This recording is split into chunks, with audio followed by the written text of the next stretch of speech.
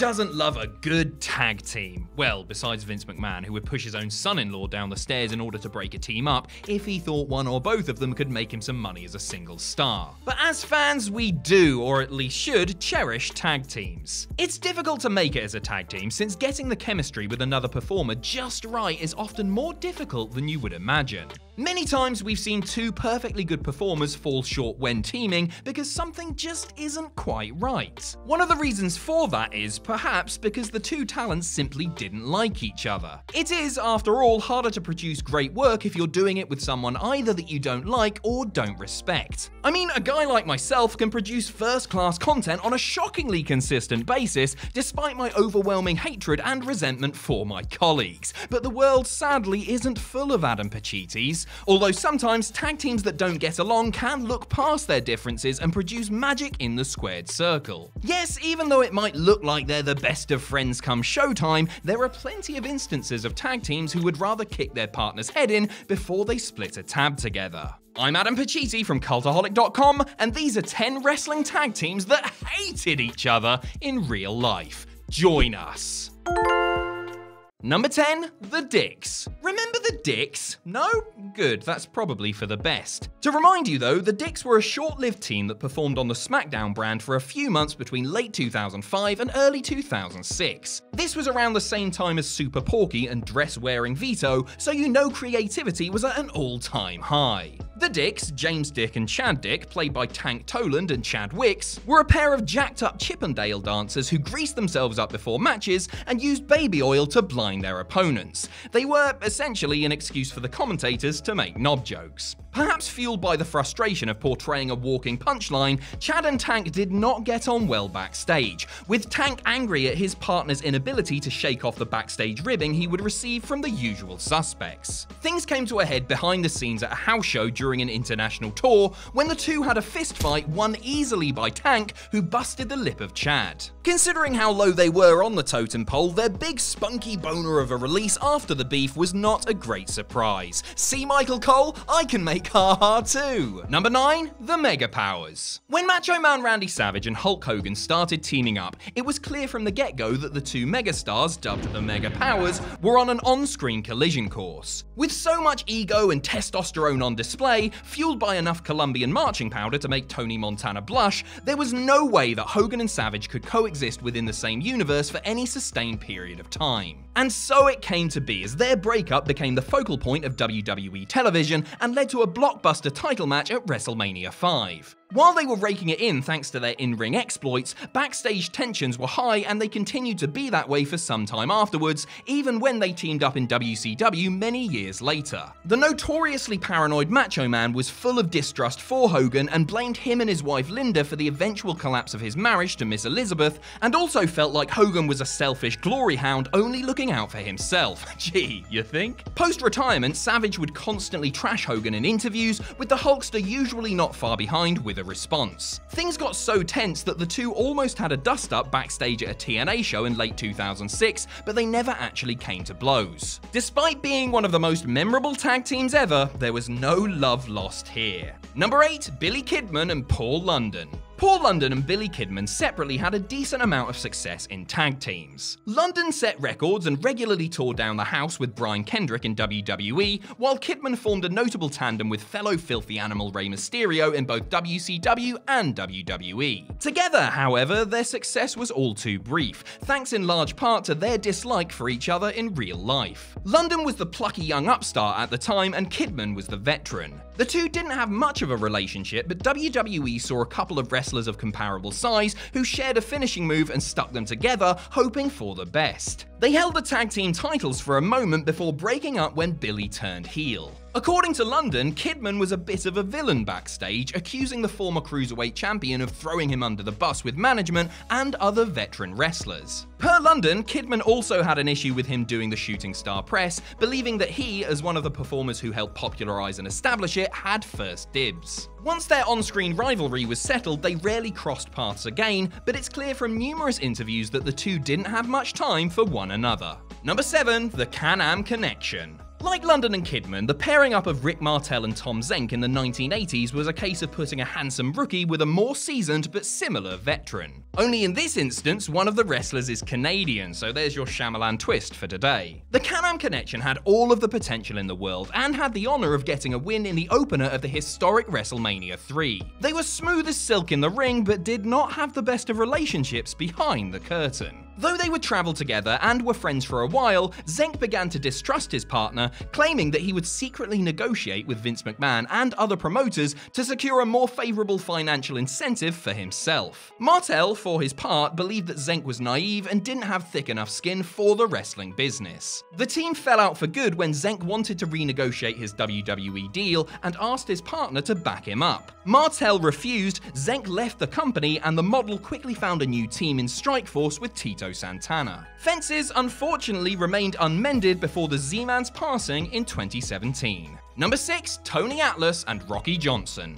Tony Atlas and Rocky Johnson, two deserved WWE Hall of Famers, made history as the Soul Patrol tag team, becoming the first African-American tandem to win the tag team titles. They had the look and the charisma, and they had a pretty damn decent run for a few years there, breaking barriers while being bonded together by a shared struggle. They held the titles for 154 days, but while each respected the other, there were issues present and the two were far from best friends. While Johnson was a professional and kept his troubles out of the locker room and the ring, he was upset with what was perceived as his partner's unprofessionalism, claiming that Atlas would no-show bookings and was hard to do business with. Atlas, from his perspective, felt as though he was left stranded on occasion, accusing The Rock's father of neglecting to give him rides when he had previously promised that he would. There were rumours that the two had almost come to blows backstage, and neither had been shy about discussing their issues with the other in interviews. However, when the Soul Man passed away in early 2020, Mr. USA admitted many of his shortcomings and expressed much love and admiration for his former running buddy. Number 5, The Eliminators. Perry Saturn and John Kronus went from bouncing at a Boston nightclub to bending bones as one of ECW's premier tag teams right around the time Paul Heyman's promotion was starting to get some serious attention. Having previously teamed up on the Indies, in Memphis, and in Japan, the Eliminators were a polished package by the time they rocked up in Philadelphia and had some standout matches with teams like Sabu and Rob Van Dam and the Pitbulls, amassing an impressive 3 ECW tag team title reigns. Their run was derailed when Saturn suffered a serious knee injury, with creative frustrations soon colliding with real-life tensions. Saturn, for his part, didn't like his partner's attitude towards the business and refused to reform the team once healthy enough to do so. Despite his obvious potential and scary athleticism, Kronus was apparently his own worst enemy backstage, and Big Pez felt like sticking with him would adversely affect his own promising career. Just wait until you fall in love with a mop, mate. Saturn soon signed with WCW without Kronus' knowledge, putting an end to the team and their friendship for good. Unfortunately, the two never reconciled, as Perry fell off the face of the earth in the early 2000s, and Kronus passed away in 2007. Number 4, Buff Bagwell and Too Cold Scorpio. Throwing together the streetwise, dojo-trained Too Cold Scorpio with pretty boy gets his mum to call the office for him Marcus not yet Buff Bagwell was always destined to end in acrimony. The two upstarts were put together without much of a plan in early 90s WCW and actually got over thanks to their high-flying style and undeniable chemistry. However, away from the ring, Scorpio had issues with Bagwell, particularly when he would hear about his supposed partner going behind his back to bury him or get finishes changed,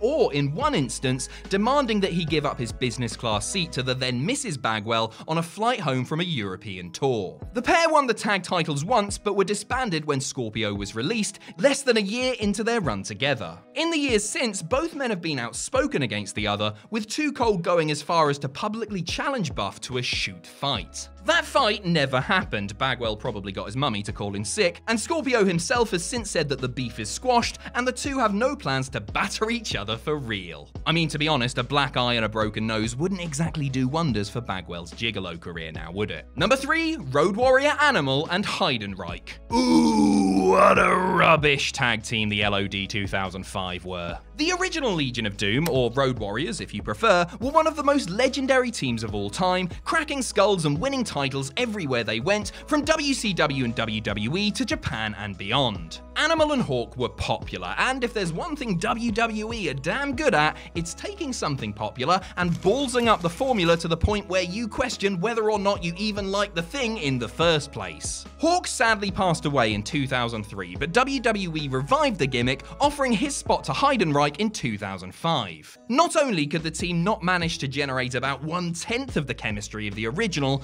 but outside of the ring, the two were at loggerheads as well. Animal was upset at Heidenreich because his partner would change his travel arrangements without informing him, would show up late to shows and be disrespectful to him backstage, and generally just wasn't too thankful for the opportunity being presented to him. Heidenreich, for his part, has since admitted that he was a nightmare to deal with and had issues at the time, mistakenly believing that Animal was going to the office, specifically his brother and head of talent relations at the time, John Laurinaitis, in an effort to bury him. It's not quite Rocco the Dummy, but this was a low point for LOD. Number 2, the British Bulldogs. There was always a little bit of tension between Davey Boy Smith and the Dynamite Kid, who formed the popular and successful British Bulldogs tag team in the 1980s. Though Dynamite was the smaller of the two, he was the veteran and had a hot temper, and was viewed as the foreman of the team. The two were also cousins, which may have played into the tension, but while they may not have always seen eye to eye on many things, they were just about flawless between the ropes.